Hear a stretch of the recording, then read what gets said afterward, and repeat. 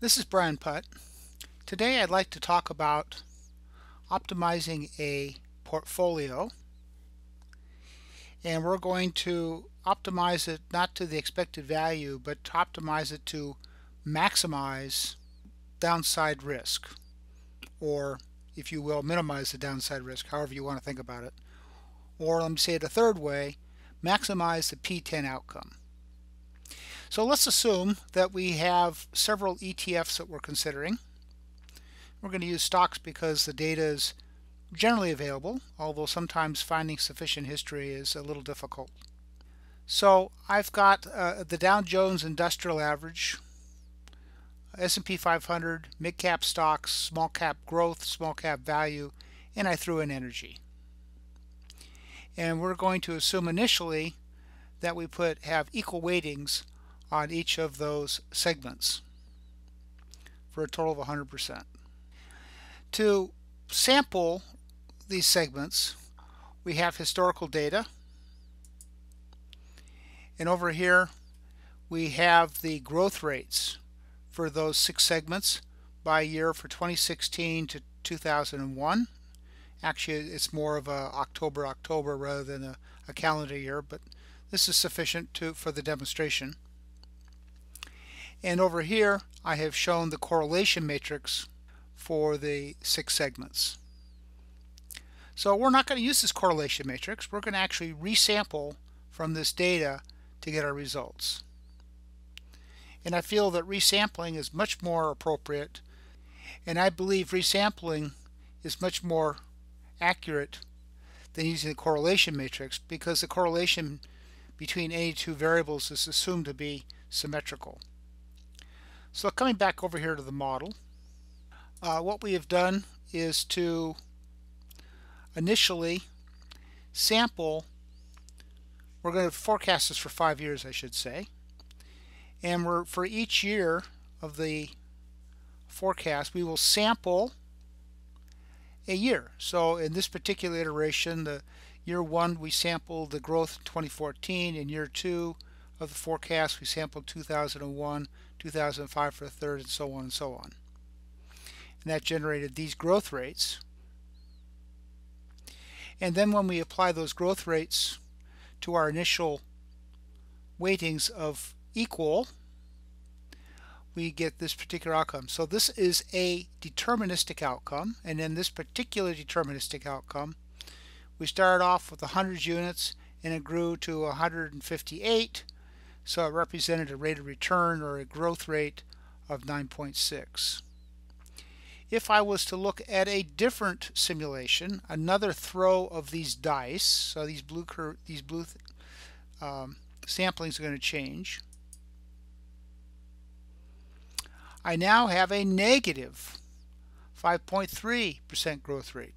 So my value of my portfolio is actually less than what I started with.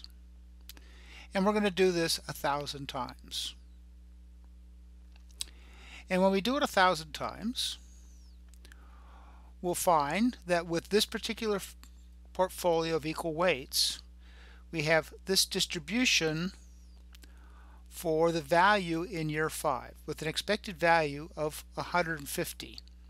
So just to make sure we're reading this properly, let's just pick on this data point. There's a 50% chance of being less than 150, and also a 50% chance of being greater than. Over here, I'll call that's going through the 80 percentile. There's a 80% chance that we have 200 or less, and only a 20% chance of 200 or more. This is a similar chart, but just showing the results in year 1. Another way we can look at this deterministic, or this particular portfolio, is to look over here at this chart. And here what we're showing you is the expected value growth rate by year, and then also the P90 outcome in each of the years, and the P10 outcome in each of the years.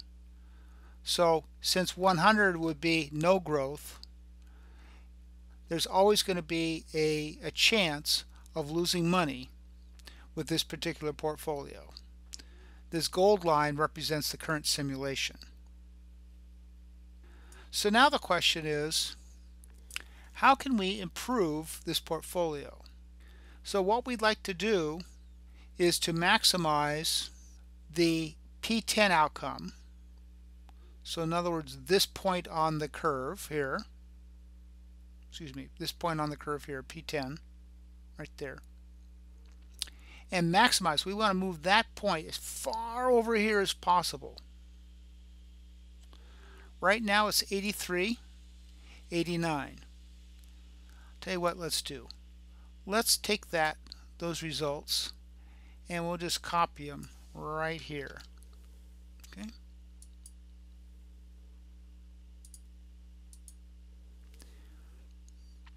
And as I change this portfolio, so I could go with 100% Dow Jones, let's say, or 0, 0, 0, 0. So what we have now is a portfolio that's all Dow Jones. It gets basically the same P10 outcome, 83 versus 83, but the annual return is only 6.3% versus 8.5%. And our value is now only 135 on expected value rather than 150. So we can see how this thing works. This is also showing the probability of losing money, if you want to think about it that way. The probability being less than 100. So we want to change these percentages with the balance of 100 being down in energy to maximize this P10 outcome. So what we're going to do, we'll use Solver, go to Data, Solver. We're going to maximize C24. We want C26. So we'll change that to C26. And we're going to do that by changing the variables in C9 to C13. C9 to C13. All the percentiles have to be less than 1. And the portfolio, which I believe is the whole thing here to include energy, has to be greater than 0. And then we're going to solve this. So we're maximizing this P10, or the 90% chance of exceeding this number. Okay, we have an answer after about 5 seconds. We'll say OK, and let's look at this answer. The answer is we put almost all of the money into the small cap value, very little into energy. We've increased our P10 outcome to 99.76. That's good. Our rate of return has increased to 11.8 and versus the 8.5. That is nice analytically, but am I happy putting all of my eggs in one basket into the small cap value? What's the standard deviation? Standard deviation is a little bit higher than what we had before. So what we might want to do is to constrain the small cap value. And let's do that by saying we don't want more than 25% in the small cap value. So I'll come up to Data, Solver, and we'll add a constraint that this value here has to be less than or equal to 0.25. Okay, and then we're going to solve again. Oh, let me close this, and we'll just store this over here. Okay, now we're ready to solve. So we'll go to Data, Solver, Solve, and we have an answer. Now this result looks a little more reasonable. I have 42% of the Dow Jones, 32% of the mid cap, and 25% of the small cap. This chart's fine, but I need a reference. Well, I had previously stored the P10 maximum. I'm going to apply that. And now we can see, here's that 175 we stored previously, corresponds to this 175 and that dashed line. By rejecting the option of having 100%, nearly 100% small cap, I've given up value from here to here. So let's stop there, and we'll do a little more analysis in the next video. If you'd like a copy of this Excel model, there is a link to the model in the description of this YouTube video.